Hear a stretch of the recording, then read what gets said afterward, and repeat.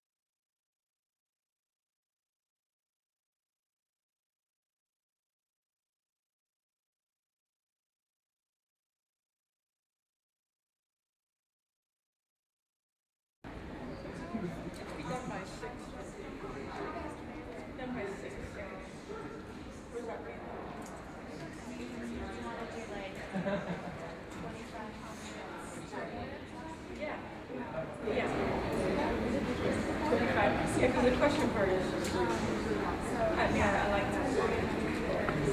Can I walk? For 25, I'm sorry, 30 and 25. Great. Okay, so this is Watch Me Work, and Suzan-Lori Parks are in the lobby of Public Theater. Oh, I'm sorry, TV, are we allowed to talk now? Okay. TV gives us permission. This is Watch Me Work, we're in the lobby of Public Theater. I'm Suzan-Lori Parks, and what today? So I start remember, we are here today. Next week, we won't have Watch Me Work because Suzan-Lori is going to be playing camp, playing old-timey music, and trying some clogging. There's a hillbilly in all of us. Behind your inner hillbilly, or your outer hillbilly. Where? At a place called the Shokin, which is a really cool place to play music. And up there, that way. North. Follow the star. I know, somebody raise their voices. No, you can't. Oh, it's Shakespeare camp. Oh, let's watch the young people.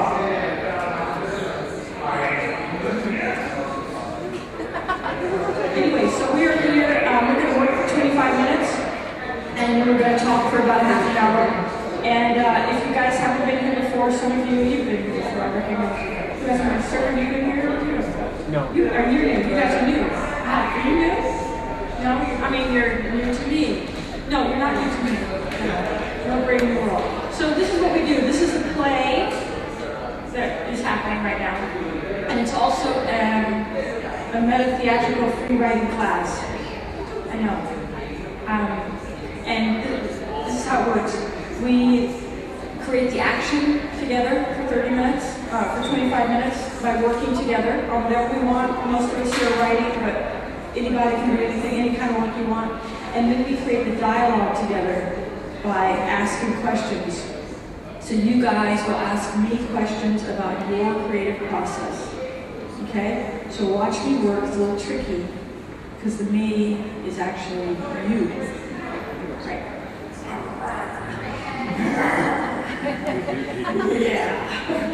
And so we're going to do that. Okay, so we're going to be basically, you get to talk to me about your work, basically. And if you're online in the interwebs and you want to tweet us, because I'm back on Twitter. So yeah, I know. So yeah, follow me on Twitter. Why? I don't know where I'm going, but follow me. So at Watch Me Work SLP, hashtag new play. This is Roxana. I'm Roxana. This is Roxana, and she helps me remember what to say. So at Watch Me Work SLP, hashtag new play. This is great. It's always better when there are a few distractions. And remind me after this to talk about books. Okay. So let's see.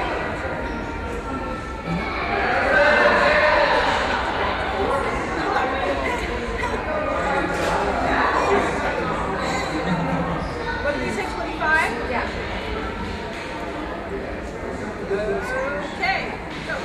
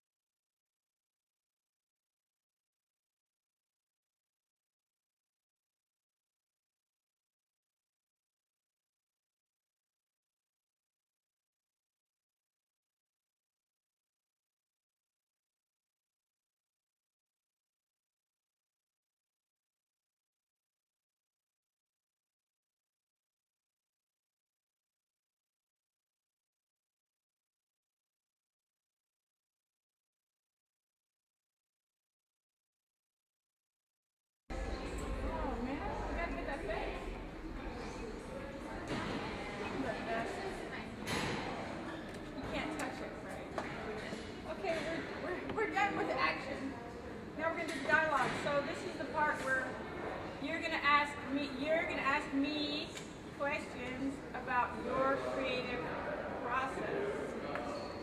And if you happen to forget and ask me a question about my creative process, I'm going to be like a really good girlfriend and make it all about you.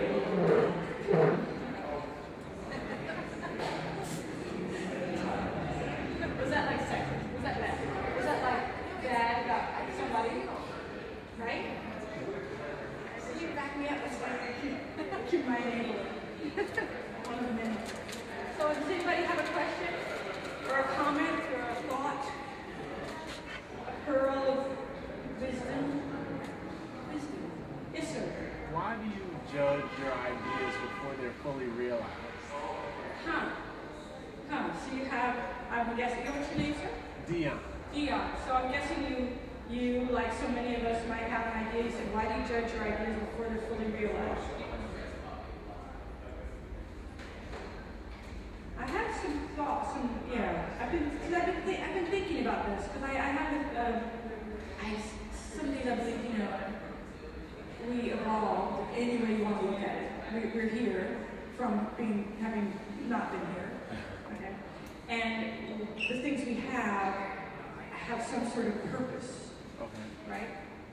So there's a wonderful book, and I'll remind everybody about it in a minute, but it talks about how we don't want to step outside the boundaries of the tribe. So our self-judgment keeps us within the boundaries of the tribe. And so that's part of it. I started thinking though about what if your inner voice was initially just company. We say like back in the day, like way back when we were all like more like, less, whatever.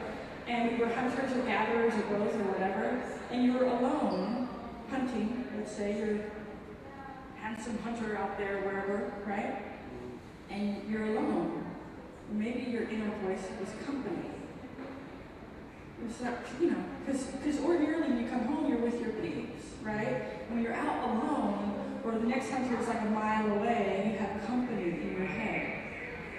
It takes the place of maybe the higher spirit, maybe after a while, and it gets, unlike the higher spirit, it gets attached to things in the world. Like, I have to catch that buffalo or that beast, because if I don't, they'll laugh at me. So you're stupid, you gotta catch it this time. So your inner voice or company begins to get attached to things in the world, and it becomes negative self-talk. Before it was just like the voice of the spirit, there to keep you company. Over time, it got attached to things. And maybe that's all it is, just sort of the lesser version of the great voice in you. So your idea, if you have that, and I know that might sound a little complicated, but if you have that inner voice that's, you hear me okay? You can hear me okay? Over there? If you have that inner voice of negativity that says before you're finished something, man, that's no good, or it'll never get published or performed, or you name it, or you'll never finish it, or you should be doing something else, or what have you. You have to learn to work in spite of it, okay, and know that chances are it's not speaking the truth. It's just speaking. It's just the sound of one's insecurity or fear.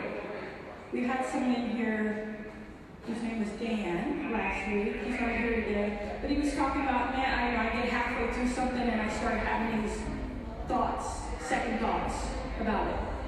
And then we had someone else, I think Crystal, who's also not here, was saying she has the same thing going on. But they're different. Her second thoughts sound different. His second thoughts might be, it's not going to be any good. And her second thoughts are, what is my mom going to think about this? Same version of this. Your job is to cut through that, regardless.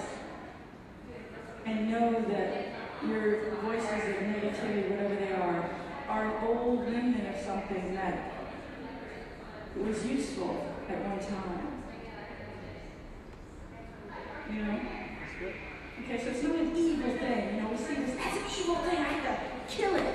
I have to, you know, get control of it. No, it's just, you know, like you don't need to hold your mom's hand when you cross the street. Or if you do, you maybe need to keep her, you know, comfort her. But, you know, you used to, when you were little, you held your, you know, you caretaker your parents' hand. And now you probably don't need to do that. You know, you can let go of some of those important things that have sort of you've grown out of. Yeah, so how do we get over those, or how do we work with that? Regular practice is really good. Regular practice, daily practice, every day. In one of these books it says 5 minutes a day is better than an hour a week. You know what I mean? 5 minutes a day. So working every day for 5 minutes is better than saying, I'm going to work an hour on Saturday morning. Okay? The regular daily practice. It's just like an exercise, right? Daily practice. Okay? What are the books? So yeah, so I'm not going to be here. So I'm not going to be here next week because of music camp, band camp. And then the following week I have to go back to Los Angeles. So I have some books, like if you, I don't know, I really like to read books about writing. So here's some good ones. There are lots and lots, there are millions and millions and millions of good books about writing. Here are 3 that I happen to be looking at right now. One is a book called Daily Rituals, and it's, who's it by? Mason Curry, and it's just, you know, the stories of great artists and how they work or try to work every day. You know, does anybody know has anybody heard of the writer, what's his name? Trollope, Anthony Trollope. Famous writer, novelist, lived a long time ago, maybe 1800s. He was famous for like setting a timer and having a word output, you know, X number of words per hour every day. And people are really amazed that he could do that. He wrote lots and lots of novels, and they're really good novels. And in this book he talks about how he probably got the habit from his mother, Frances Trollope, mother of 6 with an invalid husband, who would get up at like 4 in the morning and write for a certain amount of hours every day. So just knowing that, like, wow, people have these habits. And if you're an artist, adopting a habit like this to sort of keep yourself on track is a really good thing. The second book, of course, is The War of Art, which is a really great book by Stephen Pressfield. I was looking at it today and I just happened to open to the page. I thought, oh my gosh. And it says, the best and only thing that one artist can do for another is to serve as an example and an inspiration. So I thought it was pretty cool. And this book, I just picked up, The Little Book of Talent is a pretty good book. I like, you know, they're all like the same size and they all have a little bit of red in the cover. But they're portable. And this has all these kinds of little short things that help you sort of stay focused. And it does talk about how 5 minutes a day is better than 1 hour a week if you're marketing, if you're sort of budgeting your time. So those are good books. So, anybody else have any questions? Answers? Yes. Well, you were talking about before about when the hunter went out. Yes.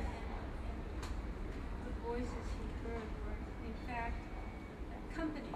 Right. You know, Yeah. And I was thinking this week about the absence of silence in our lives these days. Right. In most people's lives. Right. And without that silence, I think it's something you said. When I sit down to write, I try to listen to what the characters are saying, telling me. Right. But that listening cannot be done if there's no silence.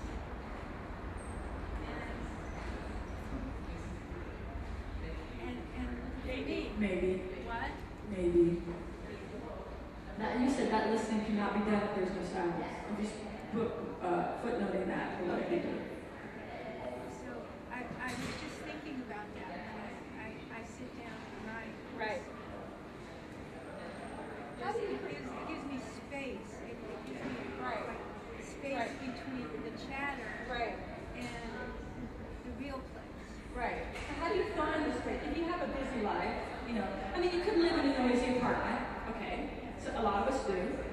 Very few of us, I don't know, I don't have a country house, but you know, some of us might. You might live in a noisy apartment or have noisy neighbors upstairs, downstairs, or outside. You might have, you know, responsibilities to other family members, and they might be noisy. How do you create space? I mean, you can here in the midst of outside noise. I mean, the noise that you need to focus on doing something about is the noise in here, right? Yeah. So we know. So if you have noisy neighbors, or you can wear earplugs and focus, it's the chatter in here that makes it difficult. I wasn't talking about the actual sound of neighbors. Right. I'm talking about the silence that, you know, media bombards us. That's outside noise, right? That's all outside noise. Yeah. But that constant bombardment takes away, you know, say CNN is on, and they're talking about, so many Palestinians were killed. You see the face of this beautiful child crying. And so all of those things that keep on bombarding you, and you have thoughts about, and you have thoughts and feelings about, all of that, from the mundane to, you know, the profoundly. We are so bombarded with that, which isn't noise, it's just no silence. It's constantly on. It's constantly on. So what do you do? So what do you do? And what I do is I meditate to get to that place. You know, A meditation practice. If those of you who don't have yet a meditation practice, you can start one. Think about starting one today, tomorrow. 5 minutes, sitting, breathing. You have a timer. I would recommend not using your phone, because the phone is the gateway to CNN. There are the lives of people who are, you know, probably not as great as yours, and they are having a hard time. So maybe not use your phone. Maybe get a timer, you know, $10 timer, Radio Shack. What would you say? I was going to say, sometimes I find it's been helpful through the years to have a routine that's not necessarily to get you warmed up to go into writing, be it a journal, or allowing yourself to read a magazine, usually for a few minutes, to get yourself into a quiet space. Absolutely, listen to a song, or something, and then doing that every day, and then writing. Playing scales. Piano. Playing scales on the piano, Absolutely. Words just continue to flow. Absolutely great. That's great too. So there are two different things that I want to distinguish for a minute, because your meditation practice can happen. You can get up in the morning. I get up in the morning and I sit and I meditate for 20 minutes every day. I don't then go and write. You know, I take my son to daycare. So that's how my day starts. But you can sit and meditate in the morning or in the evening or whenever you can. You have a busy job, you can find the time to meditate. Maybe you can do it on the subway if you want. Meditation, great practice, helps still the mind over the course of the day and through your sleep, and allows you clarity of focus. And this kind of thing, we're talking about what Murakami talks about in the rituals. The writer Murakami, he says, he mesmerizes himself into writing. So he has a routine. He'll wake every morning at a certain time, and he'll work, and then he'll go running or swimming or both every single day. And he talks about mesmerizing himself, hypnotizing himself. Doing a routine. Your routine can be anything you want. It's your call. But that's even if it's a 10-minute routine, it doesn't have to be an all-day thing. You know. You play scales for 3 minutes, write in your journal for 2 minutes, and then spend the remaining 10, of your 10-minute writing time working on your play or your novel or your screenplay or your grant or your painting or whatever you're doing. You can do it 10 minutes. You can do it with 5 minutes. Okay? But it's a wonderful thing. Good. Good ideas are blessed. Awesome. Yes? Why is it that 5 minutes a day is better than 1 hour a week? Why is 5 minutes a day better than 1 It hour? seems like once you get on the train, you just want to stay on the train and stay focused. But 5 minutes, even in this short writing time, it's like Right. How much you can accomplish in a short time as opposed to a 1 hour, 3 hour block. No, but I'll tell you why. I recently, a year ago, started learning to play the banjo. And I have a very busy day, and I also play other instruments, so I was learning something new. I only had 5 minutes a day. I would sit down, I read that from the book, but I would sit down and just do it 5 minutes a day, every single day. So if you practice something every single day, it creates a groove. If you just practice it once a week, say you want to eat healthy. I'm only going to eat healthy on Sunday. No, I want to eat healthy. I want to add something healthy into my diet every single day. You see how it's a different kind of thing? You get into a habit. Your mind gets into a habit. Your mind, when you find when you work every single day, even if it's just for a little amount of time, your mind starts working on your work when you're not working on it. You carry it around with you all the time. See? I do yoga 5 days a week. My mind is doing yoga more often, 7 days a week. And even when I'm not, I'm thinking about it. I mean, that yoga friend of mine, you know. That's a good comparison. So yeah, so just think of, try it, you know, try it. And if you only have, because people with busy schedules, sometimes you only have 5 minutes a day. Use that 5 minutes a day. Don't wait to do that, you know, thing you want to do 1 day a week. Because you won't be in the habit, your muscles won't be, and think of running also. You're going to run for 5 minutes a day. It's better than trying to run for an hour every Saturday.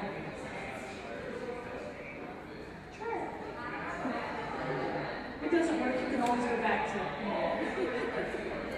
But it's also not discouraging you from taking an hour a day if you have it. Like It's also what? it's also not discouraging you from taking an hour a day if you have it. Like you don't only need to write for 5 minutes a day, but like some people just don't have time. Exactly.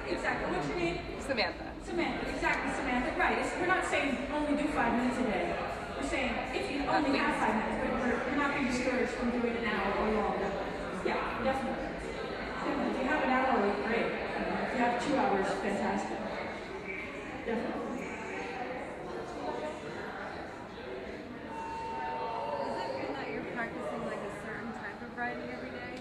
Or like, does it mean that you're practicing a certain type of writing for 5 minutes every day? Like, Does it suggest practicing a certain type of writing, did you say? yeah, like writing for theater or something is a little different from being a journalist and writing like for your everyday job. Does that count? Or is Right, that... so you have an everyday job that you have to meet deadlines.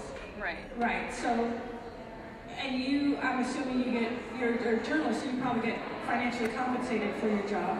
So you have more than 5 minutes a day to work on it, is that correct?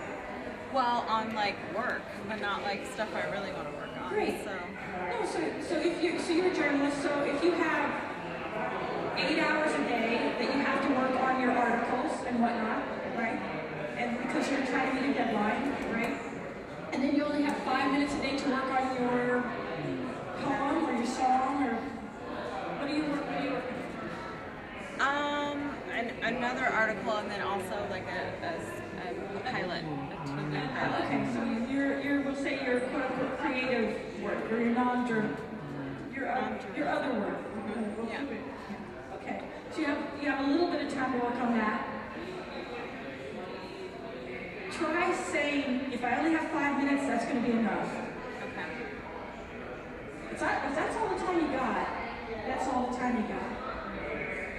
Better to be okay with that and sit down.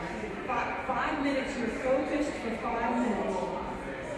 Maybe you're writing in your notebook about it. Maybe you're talking to a tape recorder about it. You know, maybe you're just speed-free writing on a computer about it. Bing! Time goes off, 5 minutes is done, and you have to go on to your other responsibilities. If that's all the time you've got for right now, pretend that it's all the time you need. Is the goal then to get better or to finish what you're working on? To get better. Get better as like a writer in the 5 minutes a day, or like to finish what you're working on? The goal is to show up every day.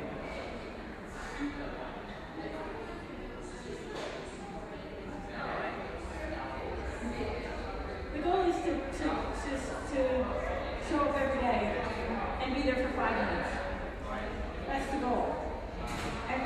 know, everything else is like, well, let's see. You know, but that's the goal. That could be the goal. Because with your journalism, with your articles, you have deadlines.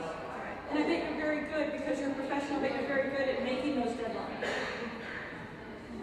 So we are questioning here, like, oh, is she a slouch? Is she going to make her deadline? You know what I mean? So we're going to take our hand off that, you know, and we trust that you can do it.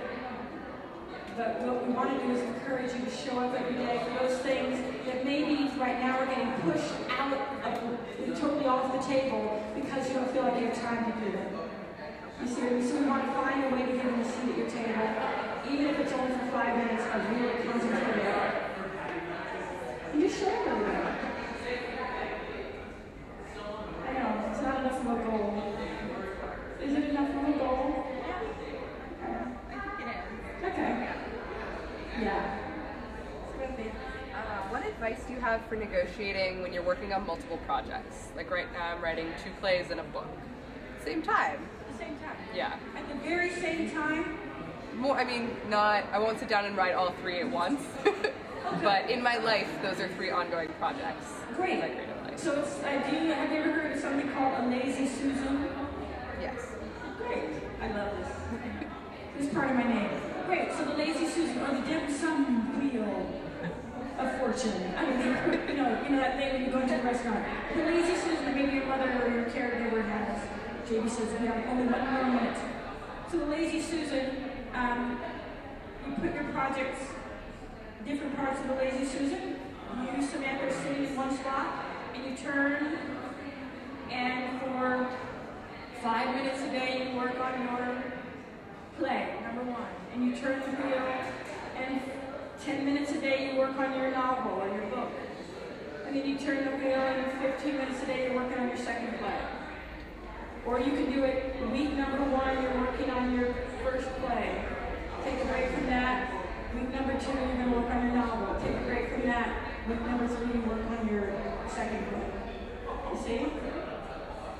Yeah, I work on several projects at once, and I sometimes do a day I'm working on this project, then tomorrow I'm going to work on this one, and the next day I'm going to pick up where I left off on that one.